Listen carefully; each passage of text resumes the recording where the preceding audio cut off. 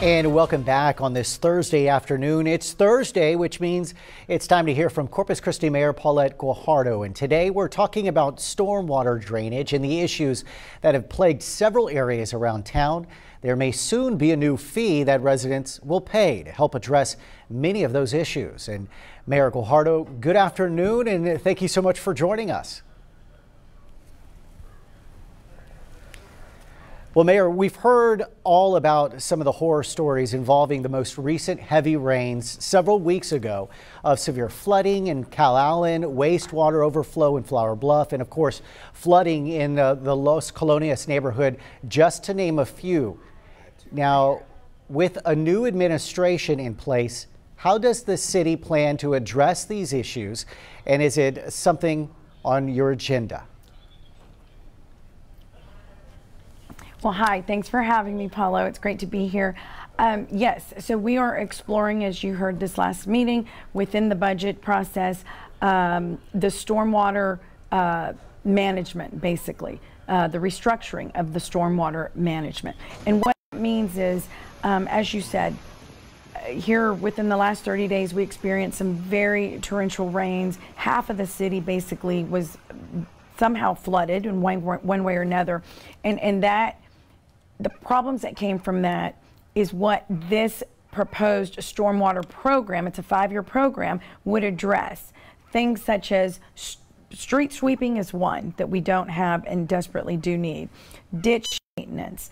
We have stormwater inspection programs that we don't currently have, so that we can try and get ahead of, or being proactive of, taking care of or maintaining and taking care of our stormwater system. Inlet cleaning, and of course vegetation maintenance as well. And that's just to name a few.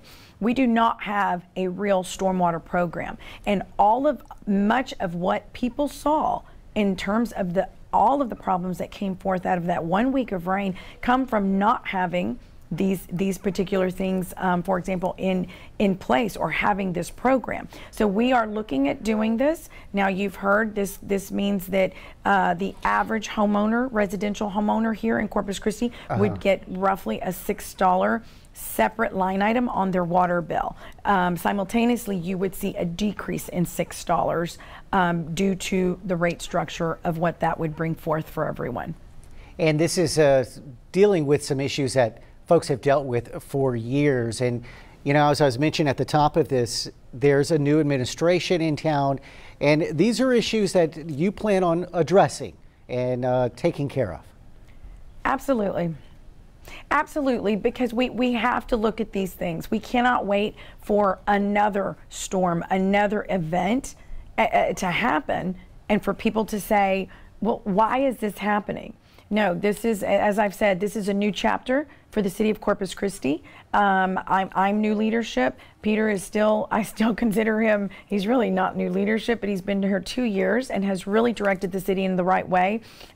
He is recommending this. He has spoken to me, obviously, prior to this coming out publicly, about why we need this and how this is a part of moving our city forward to give our citizens the best service that we can. And I plan on, you know, moving this forward so that we can holistically make that decision as a council for the better of our city, because we have to take those steps, and that is part of what I want to do as the mayor.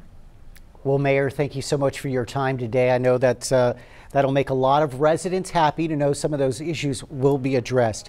We appreciate your time. We'll see you on the next chat. Absolutely. All right, we're going to take a quick break. Stay with us. We've got to look at weather when we come right back.